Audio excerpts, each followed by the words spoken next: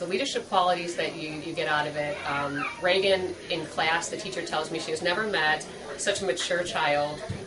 such a child that is willing to help each other. And I get those comments about Maddie recently, so I believe it's from the International Karate Center. Yeah, well, looking back on Holly's experience in the karate, the one thing that sticks out now that didn't back then was the leadership skills that she had learned, and part of her scholarship now to college was based on her leadership experiences and skills that she had acquired. And you don't think of it at the time because it's happening all the time around you, but for a 10-year-old black belt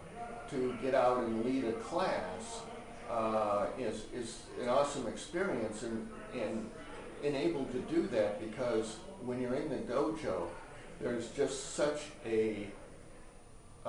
culture of the black belt level, such a respect for people that have a higher black belt than you, even though they could be 3, 4, 5, 10 years younger than what the black belt is. And they're also exhibiting the skills that they have learned, so that there's a great degree of confidence when they're up there leading a class or leading the warm-ups, because it's things that they truly know. So it's been a great experience, and for her,